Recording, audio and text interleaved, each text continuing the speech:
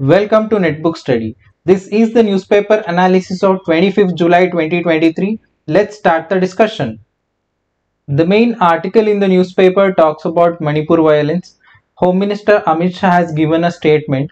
A monsoon session is going on, and Amit Shah told that the government is ready for a discussion on Manipur on the floor of the house. He also mentioned that country needs to know the truth about the sensitive situation that is going on in Manipur state. This would be enough on this. Let's move on to the next article. In the next article, the information provided in the article is not important, but there is a mention of EPFO, and that is important from your exam perspective. The article talks about that government has approved 8% interest rate for provident fund. But let's get into the basics of EPFO. EPFO was established under the Act of Employment Provident Fund and Miscellaneous Provision Act of 1952, and the main objective is to provide social security to the workers who are working in the country, and it comes under the Ministry of Labor and Employment. There are three important major schemes of EPFO. One is pension scheme, one is insurance, and the third one is EPFO scheme. The first one is EPFO scheme of 1952, when the organization is constituted. Next comes the pension scheme of 1995. Actually, pension scheme of 1995 is in use continuously, and insurance scheme of 1976. Let's move to the next article. The next article is about Gyanvapi mosque. The Varanasi court has given an order that scientific survey has to be conducted of the mosque complex area, but Supreme Court had stayed it for a day so that the aggrieved parties can approach to Allahabad High Court on regarding this matter. This is the news. But here it is a mention of ASI, Archaeological Survey of India, that is going to conduct a scientific survey at Gyanvapi Mosque. And let me give you guys brief introduction on ASI. It works under the Ministry of Culture, and it has been constituted under the Act of Ancient Monument and Archaeological Science and Remains Act that has been passed in 1958, and it is a statutory body. That the main objective is research, conservation, and protection and preservation of ancient monuments. There is another act that also works under ASI, that is Antiquities and Art Treasures Act of 1972. It is founded in 1861, but the statutory status has been given in under the 1958 Act. It's founded in 1861 by James Cunningham. Headquarters is in New Delhi, and it has 3,500 protected monuments and archaeological sites of national importance around the country. It has main three publications. One is Ancient India, Epigraphia Indica, and Indian Archaeology, a review. Let's move on to the next article. The next article is important from a mains perspective. There are two articles have come on the gig workers related issue. This article talks about Rajasthan has placed a bill in their assembly regarding social security for gig workers, and there is one more article after editorials where it has been clearly explained the various provisions of this bill. What I'll do is I'll combine both the articles and I'll give all the information which has been mentioned in these articles. Before explaining the provisions of bill, let me give you guys basic brief introduction regarding gig workers. Gig workers are temporary or a part-time workers, and they usually consist of income earning activities outside the standard or long-term employer-employee relationship.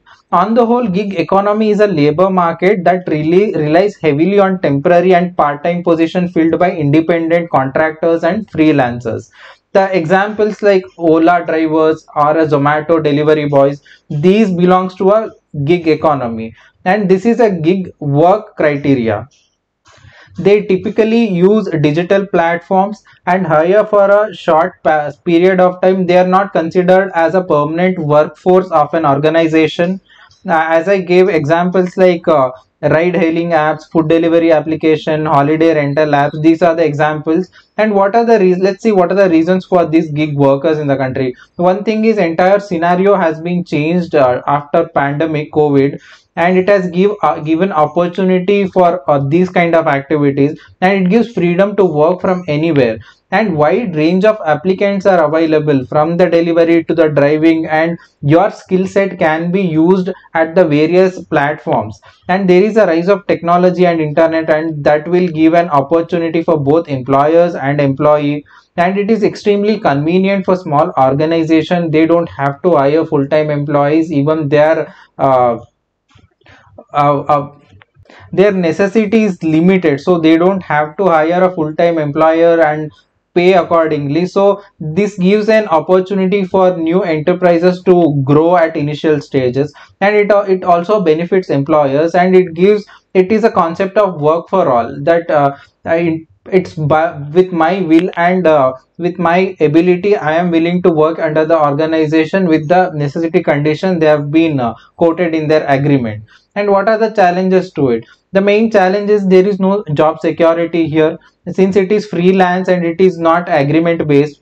So there is a there is a thing for job security here, extremely low job security, and no regular job benefits. They might get incentives based on their performance, but you won't be having a regular job benefits. Is extremely There are very companies which give job incentives and favorable necessary environment to these workers. And also there are hurdle in growth of full-time employee. Companies are hiring employees like a freelance or a short-term or a temporary basis. Definitely it is going to affect the full-time employee hiring process on the whole. Let's see what are the provisions of this bill. Rajasthan government, it has placed this bill, that is gig workers registration and welfare bill to 2023. This bill has a stringent provisions against errant aggregators. Aggregators are those digital intermediaries that connects both buyers and sellers, and this bill applies both to the aggregators as well as employers who work in under that digital platform. So this bill applies to aggregator and also primary employers. Both of them comes under this bill. The main provision under this bill is it is creating gig workers welfare board, and this plays very important role, and there is a mechanism to set up welfare fund also, and this welfare fund will be used for the betterment of the people who work as a freelancers under these digital intermediaries. A welfare cess will be collected, and that cess will be helped to fund this welfare board, and the fund collected through the cess, that money will be used for insurance and other social security aspects of gig workers. And there will be an unique id that will be given to all gig workers, that all platform based gig workers, they are registered with any platform, will be automatically registered with the board, and each these gig workers will be given an unique id, and this unique id will remain for many years. And being an aggregator, what are the duties they have to follow? The first thing is they have to collect welfare cess on time, and they have to provide that welfare cess to the welfare fund, and updating the database of gig workers, again it is the duty. And finally if there are any changes in the company, or if there are any changes in their working procedures and environment, that has to be documented, and that has to be sent to the gig workers welfare board. There is also a provision under this bill where gig workers have an opportunity to place their grievances if they are facing any bias, or if they are facing any issues regarding their aggregators. They can place their grievances under a board that will also be handled under this bill. In the next article, ISRO has launched PSLV C56, and it is carrying Singapore's imaging satellite. Here in this article, you have to focus on two issues. The details which has been mentioned in the article is nowhere important from the exam perspective. The extreme details of the satellite that is being carried by PSLV C16, that has been mentioned here, since it is a Singapore satellite and it is not required from exam perspective. But what you have to focus here is see geography from see Singapore from geography perspective, and also know the difference between PSLV and GSLV. If you understand the orbits, orbits of that polar orbit or a geosynchronous orbit, it is easier to know the distinction between what exactly PSLV does and GSLV does. Let me show you guys the position of Singapore here. This is the equator, and Singapore is situated above the equator in this region. Let me show you guys in detail. Singapore is situated here, and you can see Malaysia on the north and Indonesia, the islands of Indonesia in the south, and this is the Strait of Malacca, and here it is Javan Sea, and equator runs somewhere here, and it is situated above the equator. Let's talk about PSLV and GSLV. PSLV is Polar Satellite Launch Vehicle. Polar satellites are those satellites which revolve from North Pole to South Pole. This is the polar orbit, and if a satellite is placed in this orbit, then it is called polar satellite. And the launch vehicles which places satellite there are called PSLV. Polar orbits are lower Earth orbits. You would see polar satellites around the range of 300 kilometers. And there is another orbit called Sun synchronous orbit. Sun synchronous orbit also comes near to polar orbit, not exactly that degree of polar orbit, but there will be an angle of deviation between the sun synchronous orbit and polar orbit. Any orbit which around polar orbits, usually you consider them as a solar sun synchronous orbit. The next orbit is a geostationary orbit. Here in geostationary orbits are exactly above the equator, and the satellites which are placed on geostationary orbit are geostationary satellites. Usually these satellites are placed at the distance of 35,000 kilometers. Polar orbit is near, it is low Earth orbit. So the satellite placed here are usually 300 kilometers, but geostationary satellites are placed at the length of 35,000 kilometers. And we have a geosynchronous orbit. Geosynchronous orbit, it usually it's like a sun synchronous orbit to a polar orbit, where this geosynchronous orbit, it usually lies in and around geostationary orbit, just with the angle of deviation with there. And GSLV satellites are GSLV satellite launch vehicles are used to place satellites either in geosynchronous orbit or geostationary orbit. Let's move on to the editorials. The first editorial is about India-Sri Lanka relationship. Recently, President of Sri Lanka has visited India, and there was discussion between Prime Minister Modi and President of Sri Lanka, and there were agreements have been signed between two countries. Here there are some issues have been mentioned in this editorials, and author has told that steps are necessary in this regarding these issues to make our relationship better in this direction. Let me give you guys brief introduction regarding India Sri Lanka relationship before getting to the article. We have a shared cultural history, we have socio-economic heritage, and even people to people interactions are it's going on from centuries between India and Sri Lanka. And Sri Lanka is also strategically very important to India. The position of Sri Lanka in Indian Ocean is extremely crucial for India's security.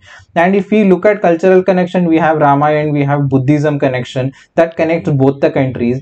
And the north and northeastern region, the Jaffna region of Sri Lanka, is economically integrated to India, and Indian origin Tamils reside in that region especially. And in 1998, India and Sri Lanka, we signed an agreement, that free trade agreement in 1998.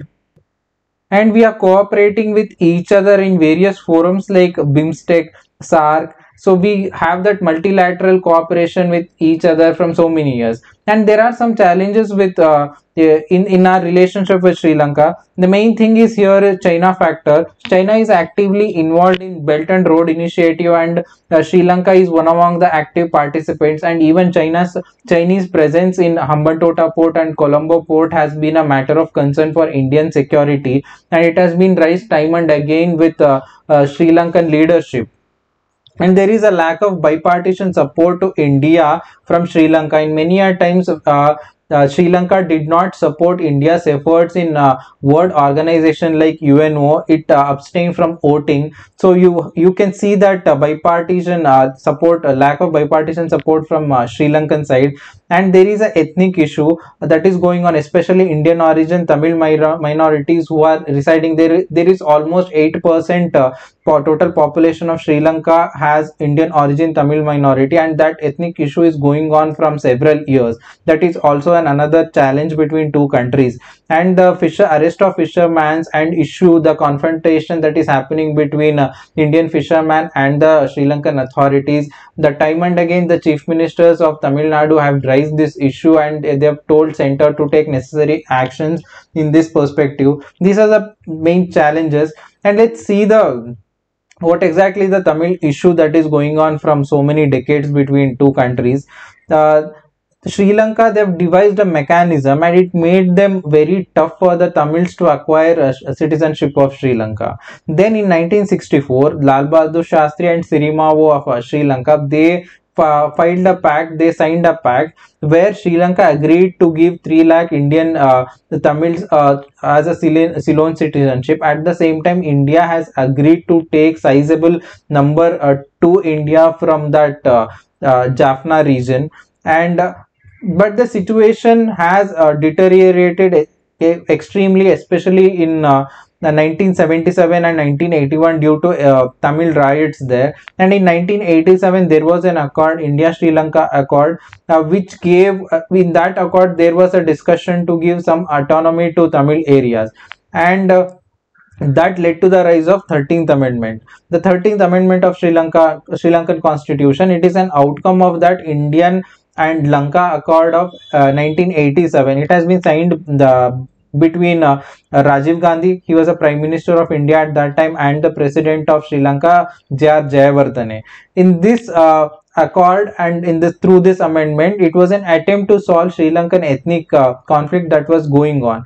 And but there was a civil war between our armed forces and also LTTE, liberation of tigers of Tamil Eelam, that led to a struggle of separate. LTTE was asking for a separate state for a Indian origin Tamils, but this confrontation between armed forces of Sri Lanka and LTTE was going on from many years actually. Then finally, with the help of 13th amendment, the constitution of Sri Lanka and the parliament of Sri Lanka, they have agreed to provide they've agreed to set up some provincial governments across the country. They told that there will be 9 provincial councils, and these provincial councils will be having strategic autonomy so that they can take their own decision, and law and order will be under their control.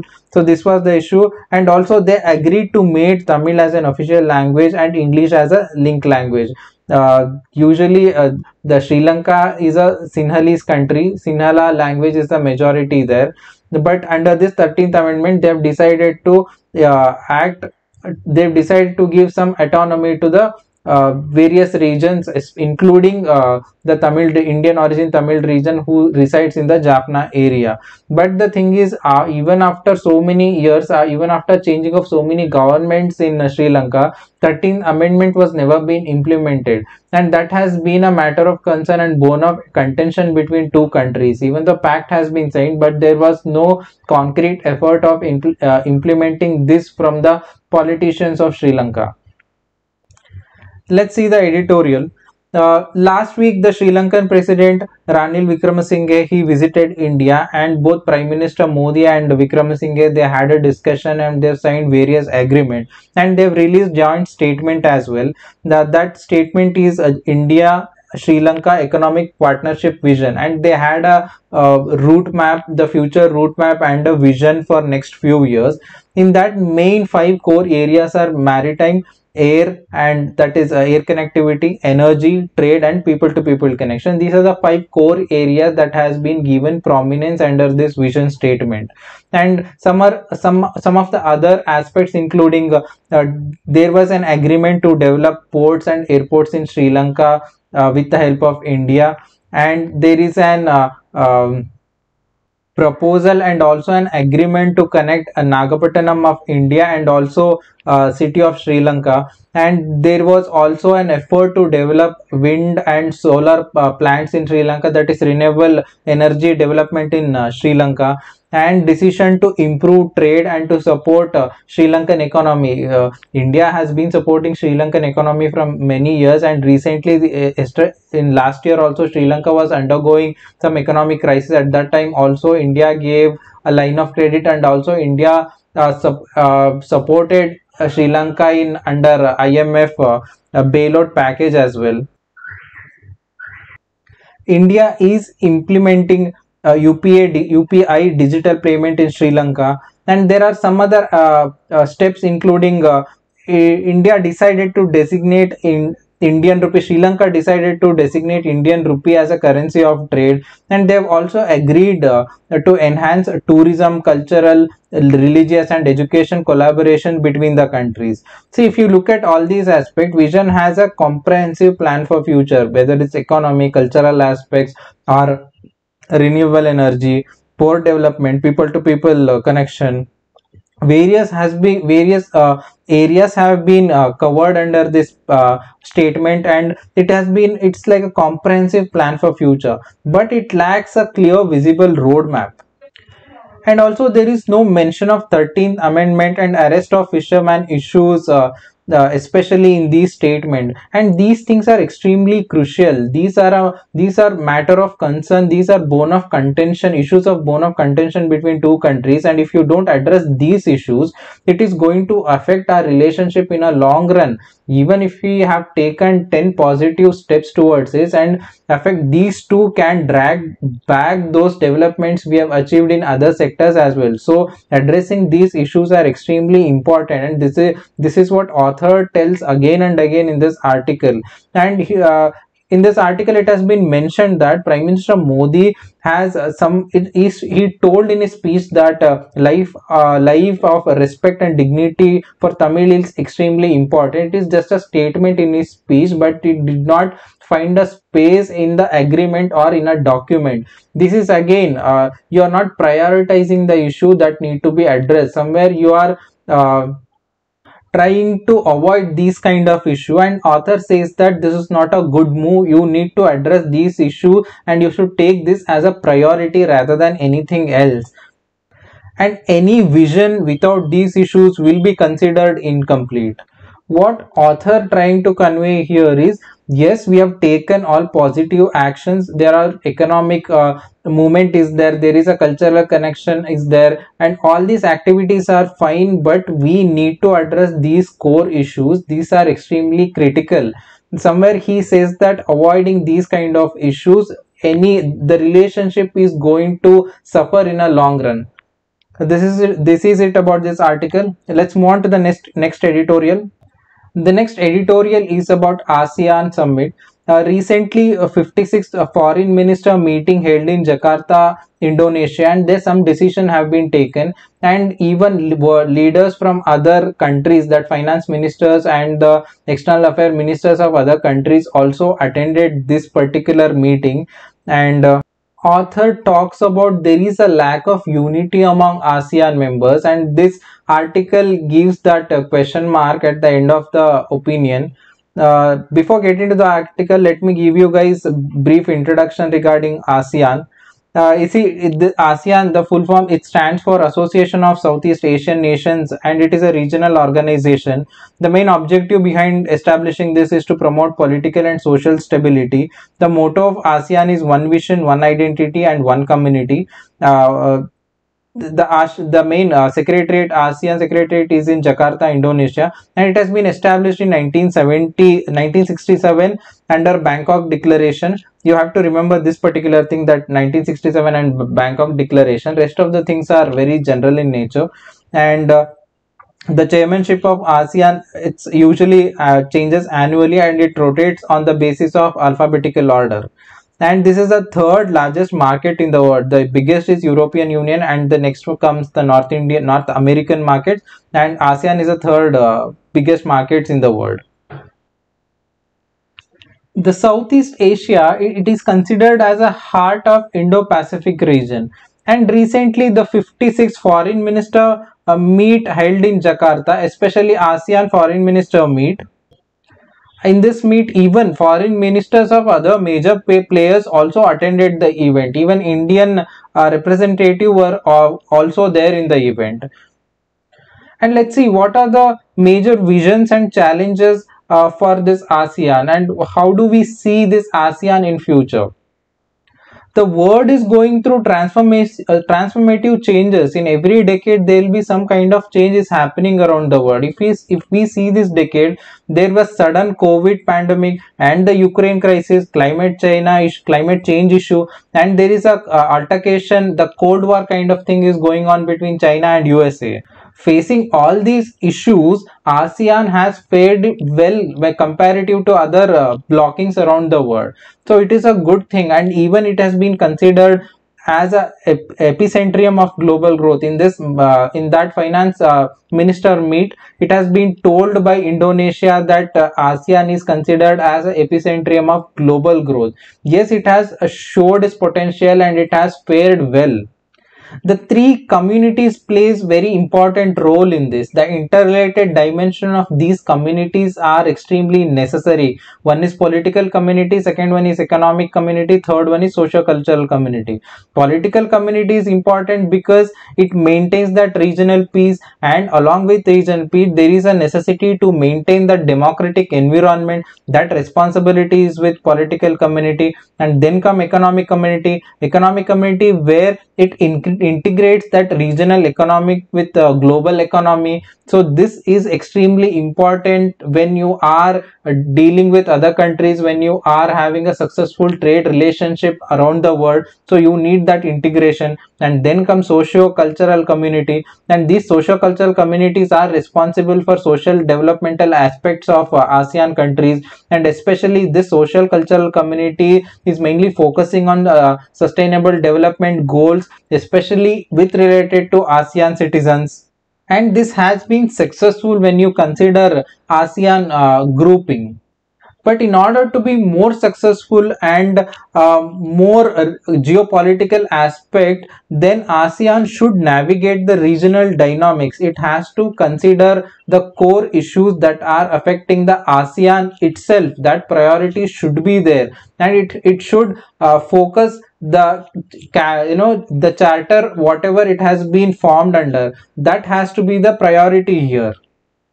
The main charter here is social and political coordination. Somewhere if you look at ASEAN, somewhere it lacks, it is that unity is missing.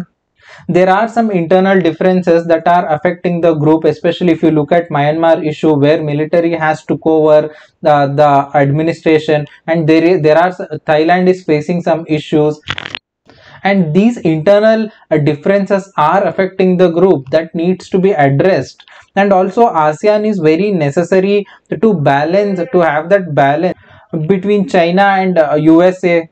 And the thing is, they are not even voicing against China regarding South China issue. There is aggression and coercion is happening from Chinese side, but entire group as an ASEAN, they are not voicing their concern in that region.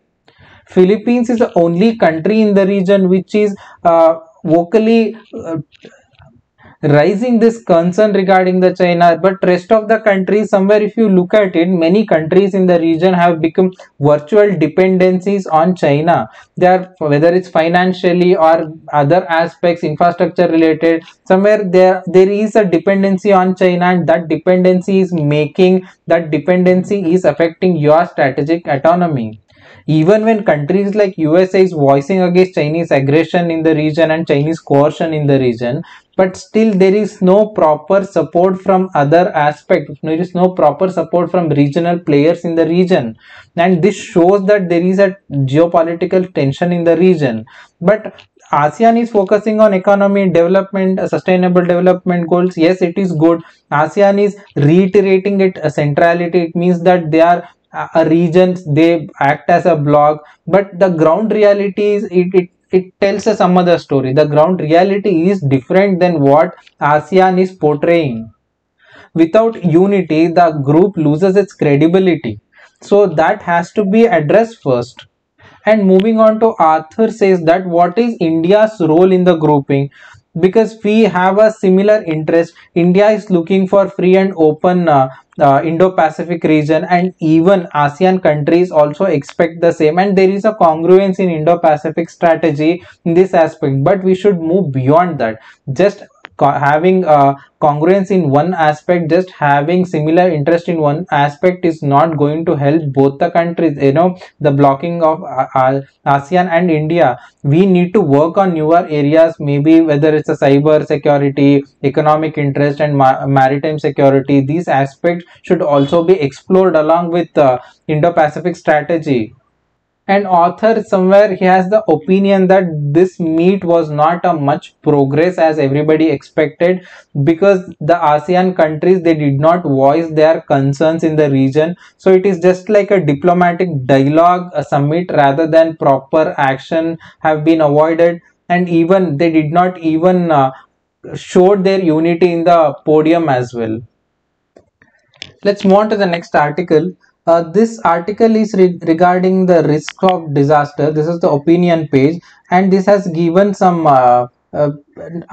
points which are you can use these points in your mains answer. This article is pretty good from this perspective. Let's get into the article and discuss these aspects. Disaster is claiming lives around the world, and climate change effects are visible these days. If you look at it, forest fire in Greece and forest fires in Australia, the intensity is rising, and even the frequency is also increasing day by day. And recently, very recent, and it is still going on, the Yamuna flood, it shows the risk of all these disaster and efficiency of managing these disasters. All these shows how crucial disaster management is for the nation development. And world needs to be prepared, and world needs more to prevent this disaster. Maybe it's a natural disaster or a biological disaster like COVID kind of pandemic situation, but what we are doing is we are spending money in billions to respond to the disaster. See, now the Yamuna flood is happening. The government is spending a lot of money. It is to the response of disaster, but if the same money would have spent before the disaster happens, for the prevention, then it could have saved a lot of lives, and it could have saved money in turn as well. This issue needs to be addressed in order to have a proper disaster management in the country. And the global roadmap of disaster risk reduction, that is Sendai framework, it gives that what are the steps that have to be followed, and it gives that roadmap for next 15 years from 2015 to 2030. It has that roadmap, but there is very little success to this roadmap, and no, very few countries are following what are the steps or the procedures that have been mentioned in the Sendai framework. So we need renewed sense of urgency, and also people centric approaches are extremely important to make any policies regarding disaster risk management as successful in future. And what are the India's initiatives in this direction? And very recent, if you look at it, India has established D20 disaster risk reduction working group. But even there are some initiatives like National Disaster Management Act and National Disaster Management Authorities, and even disaster management authorities at state level have been established in the country, and district level also been established in our country. India has been very seriously taken this issue, but the success rate is extremely crucial here. So we need that upgradation, we need that progress, and that progress should be the people, that should come from people centric approach, and we need that sense of urgency in this perspective. And we cannot consider this disaster management as an isolated issue. No, it is not, because economy is directly linked and related to disaster management. One disaster can wipe out the economic development of a decades. So this, even for economic and social development, disaster management is extremely crucial. And author says that three aspects are extremely crucial to have a successful disaster management in a country. The first thing is enhancing early warning system. Second thing is to have a resilient infrastructure in the country. And third thing is financing for the disaster risk reduction. These three things are extremely crucial to have a sound disaster management in the system. As I said, first thing, for the first issue is early warning system. That is extremely important. As an example, if we see the cyclone Biparjoy, the, because of the proper early warning system, it helped to achieve zero deaths. And if you look at few years ago, there was a cyclone in Odisha and it killed thousands of people. And now, because of proper early warning system, not even single death happened. So that shows that early warning systems are extremely crucial. And this system should be inclusive and it should have a multi-hazard warning system. It is not only like one hazard. We have a early warning system for various natural and man-made hazard. That would, then only it would help us, it would serve us for disaster management. And next come, then the second issue is enhancing the resilience of infrastructure. We have that infrastructure that should be resilient for disasters. When the disaster happens, these critical infrastructures are extremely important to mitigate these disasters, and even it helps in disaster management on the whole. We had a flood in New Zealand. It affected Auckland airport, and also there are some natural calamities in USA these years, and all of them could be handled only with the help of resilience in their infrastructure. Without this, it could have caused much more damage to the entire society. Because of the resilience in their infrastructure, the damages were minimum. The mitigation happens very soon, and it helps to withstand the disaster risk. And in 2009, India, along with UNO, it launched a coalition for disaster resilient infrastructure. This is a positive move, but proper working has to be done for the implementation of these disaster resilient infrastructure in the country. And this is extremely crucial for developing country, because if developed countries are somewhere, they have this kind of resilient infrastructure system in their overall development process. But as a developing countries, it is extremely crucial for us to have this system in our development process. And finally, it comes the financing. Without financing, it is not going to be effective. The financing, the disaster risk management is extremely important. One thing is the proper government policies that plays important role, and the thing is private collaboration and private funding is extremely necessary to tackle this issue, especially for developing countries.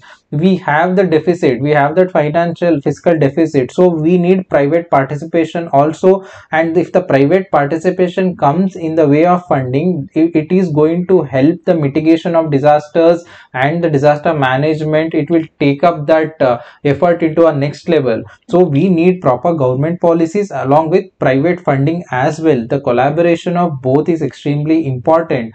And whatever the allocation happens, the allocation of funding finances, that has to be happen at subnational level also and local level also. As I told you, we have a national disaster management authority, we have a state disaster management authority, and we have district disaster management authority as well. We have a national, subnational and local level. And even funding allocation will also be on the same lines. If the funding is going it is concentrated at the single junction, then it is again, it poses a question mark, and it poses the question mark on the credibility of entire disaster management mechanism. So all the three aspects has to be addressed properly to have a efficient disaster management methodology in a country. And we have to work on all the three areas, and we have to scale up our ecosystem, and it has to be based on people centric approaches. At the end, the author sums it up as we have to enhance our disaster mitigation approaches, we have to enhance our disaster management strategies. And along with that, the national and local response capabilities to these disasters also be improved. Even local level capabilities has to be concentrated in these processes. This is it for the day, guys. I'll see you guys tomorrow. Thank you for listening. Have a good time.